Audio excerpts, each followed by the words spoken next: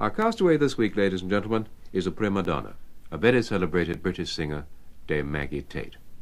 Dame Maggie, what was your plan in picking just 8 records that may have to last the rest of your life? Please, Roy, can I ask you something?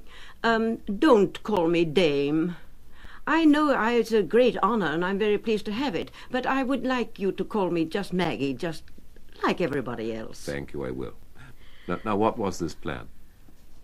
For the 8 records? Well, first variety, because I have piano, singing, instruments, a bit of orchestra, so therefore I get a variety, and also a boy soprano. But first, I shall take Clifford Curzon with me, and his Valse Oubliée of Liszt. Why did you choose this? Well, the delicate touch that he has, it's really as if he has butterfly wings attached to his fingertips. It's so beautifully played. Clifford Curzon and Liszt's Valse Oubliée No. 1. What's your second choice? The second is the boy soprano that I want to take with me. This record would help me to keep in touch with pure sound. You mustn't forget that on a desert island there would be squawking parrots and nattering monkeys, and it would be like pop music to me.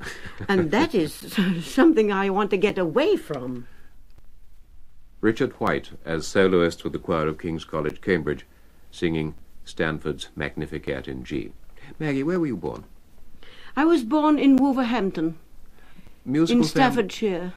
Musical family? Did you hear a lot of music? Oh, I didn't hear a lot of music, but I come from a musical family. Mm-hmm. My father was a very good amateur pianist. Yeah. And from my mother's side, I inherited the voice. They all sang on my mother's side. Mm-hmm. You see. When did you start to study singing?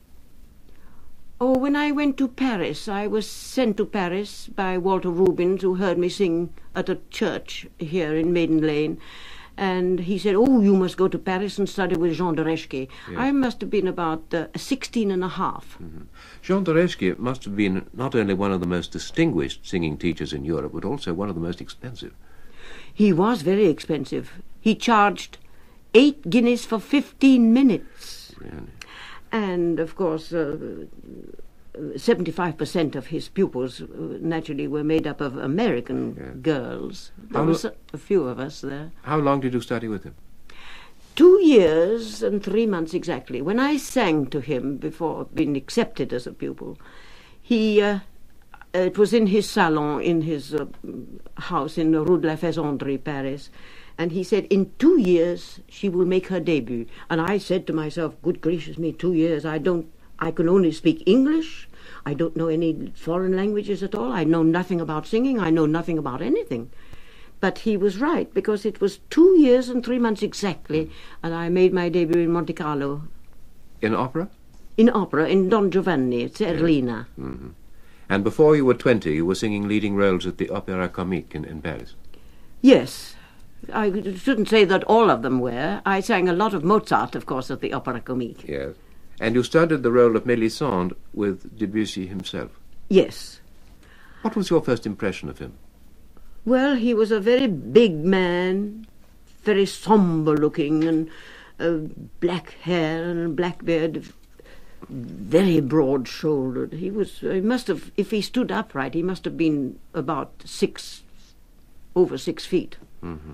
Was he easy to work with? Did you have any trouble with him? No, none at all. He was very easy to work with. To begin with, he never made any conversation. Whenever he came into the room for rehearsals, he went straight to the piano. He started rehearsing right away, and it went like that for an hour. And, I went there for 9 months, and he never even spoke anything to me, no conversation of any kind. Would you say he was a perfectionist? Yes, very much so. Although I heard him say one day, Wagner and Mozart and everybody else, they don't know anything about music, you can tear up their music. And yet I sang his music to him exactly as de Reszke taught me to sing Mozart. Mm. And it was for this perfection of Mozart singing that what he liked. Yes. And it's always been a mystery to me, this business. Because people, whenever you ask people to play Debussy, "Oh, I couldn't do that. I can't sight read Debussy," they said. And they all get frightened to death about it. But it's not at all. It wasn't a bit difficult. Mm. I learned Debussy just the same as I learned a Mozart aria. Yes. Where did you make your professional debut in this country? With Sir Thomas Beecham, I should say, at His Majesty's Theatre, with the British National Opera Company that he had. And in in Mozart. Yes. And in the United States? I went to the United States in 1912, I think, 1913, just before the war. To sing opera once again? Oh, yes, I went to the Chicago Opera Company there to sing Cinderella with the famous Mary Garden. Mm-hmm. Mary Garden, of course, had been the original Mélisande. Yes. How did she take to meeting her successor? She didn't take to it very well. She wasn't very kind. I shouldn't say this, of course, but to me she was the real prima donna. I don't know what that means to you. Let's have your third record. My third record is Flagstadt. I must have a record of Flagstadt, because of this wonderful voice. And when I was near to her at the Mermaid Theatre, I learned how she used her body so beautifully. It was the timing, and in fact, she had turned her body into a beautiful machine, because nobody before or since I've heard breathe like Flagstedt. She had the most wonderful breathing capacity. The closing passage of Brunhilde's immolation scene from Götterdämmerung, sung by Kirsten Flagstad. Now, you spent the years of the First World War in the United States because you were more or less marooned there. When you came back to this country, you adopted a rather lighter type of work for a little while. Yes, I remember I wanted to come back home, and of course there was nothing here, nothing happening. Covent Garden was closed, I believe. And so I sent a cable to Lionel Powell, the big impresario at that time, and said, must come home, please find me something to do. And by the next post I received a cable saying, Messager is having his opera Monsieur Beaucaire presented here. What about it? And I said yes, and I took up tickets and the journey and everything and got back here as fast as I could. Well, then that led, of course, Beaucaire.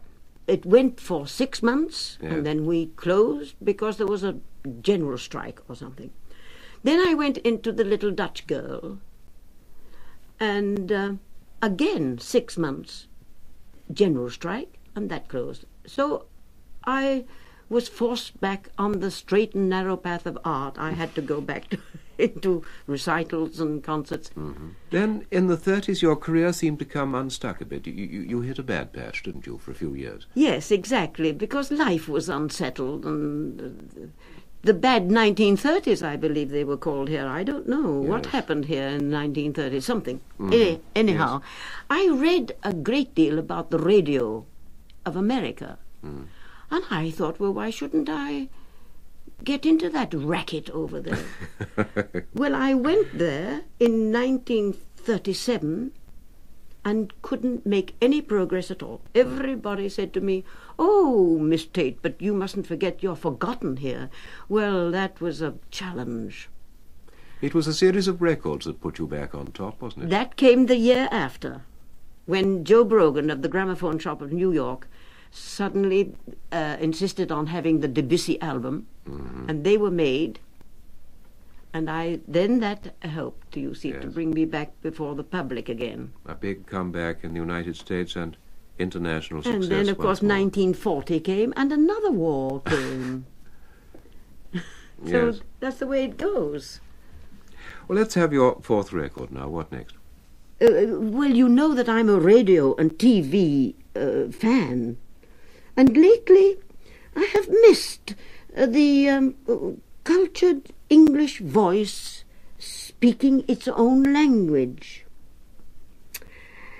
So I'm going to take a record of John Gielgud to bring back memories of how English should be spoken. And so let us hear John Gielgud, please. Sir John Gielgud, The Tempest. Now, Maggie, you kept singing at a pitch of perfection for over 50 years, long after most other singers had given up. What was your secret? Oh, the method of Jean de Reszke, of course. Nothing lives without method or tradition. When I say tradition, everybody fights shy of this word of tradition here in England. I don't know why. You see, they think that they're being squares when you use the word tradition.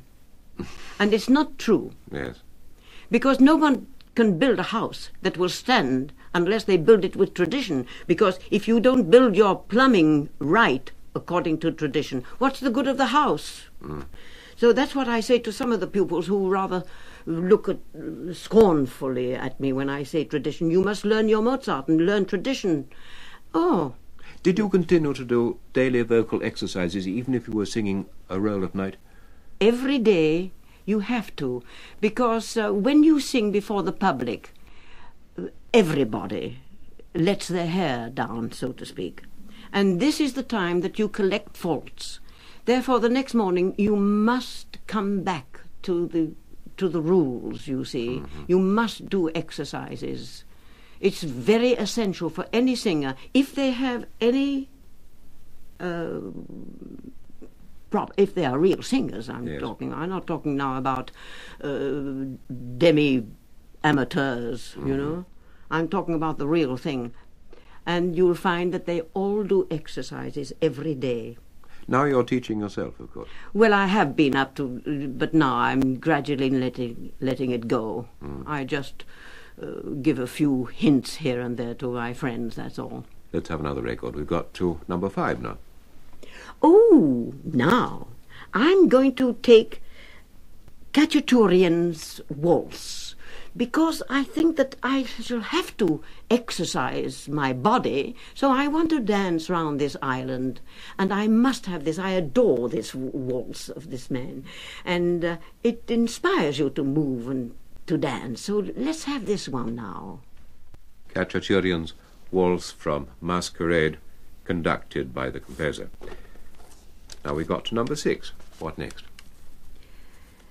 Shall I be allowed to put one of my own on, Of Roy? course, of course. Well, I don't like doing it because it always seems like self-advertisement, and I don't like that.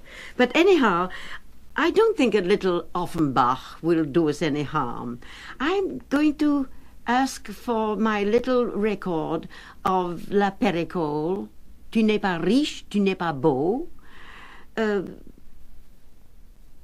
I think it, besides, it's lighten us up a little bit, because all the rest of my program perhaps is a little heavy. I don't know, not the last one, but let's have this just for a little bit of fun, a little bit of French.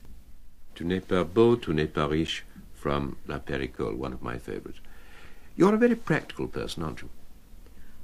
I don't know. Would you? I suppose the Scotch are. Being Scotch, I suppose I should be. But I don't think I am, really. I don't know. I've been looking up some cuttings about you, and I find that you invented a fire extinguisher once, and that you took a course during the war and became an expert mechanic, and you made yourself an expert on acoustics. All this sounds to me very practical indeed. Now, how well could you look after yourself on this island? I don't think No, I'm not going to this desert island to do anything at all. I'm not going to do anything. Well, you'll have to do something. I mean, you'll have to pick up some... No, I shall play my records. Just go on playing my records. That's why I think you're awfully stingy, only giving us 8, you know. Back to music. What next? Let's go back to music. Oh, now, I'm going to take a record of Heifetz, playing the Clair de Lune of Debussy. I must have a bit of Debussy somewhere.